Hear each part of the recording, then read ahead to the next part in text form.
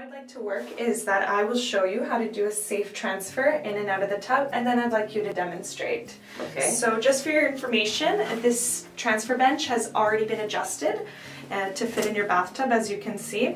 Also, we have an opening here which will make perineal care easier for you. We also have a handle here that you can use to help get in and out of the tub. First, I'd like you to back up until you feel the bench on the back of your legs.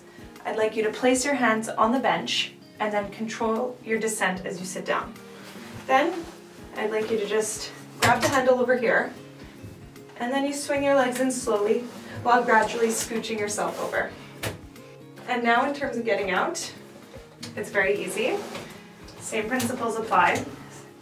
Always holding on, swinging your legs out one at a time, turning yourself, and then using your hands to push up on the bench and slowly get up. What I would recommend is that there's an additional shower hook on the wall so that you can put your handheld shower there and it's easily accessible when you're sitting down. Another recommendation I would have is that you have a grab bar here. So preferably I'd like it to be diagonal so that you can use it if you're bending over to wash your feet or whatnot, then you have additional support. A good anti-slip mat inside the tub that's rubber that has lots of suction cups and preferably with holes so that water can drain through and not accumulate. On the outside of the tub, I prefer one that's carpeted so that it can absorb the water, but also that it has a good anti-slip material underneath. Using all this together, you should be much safer to take your shower.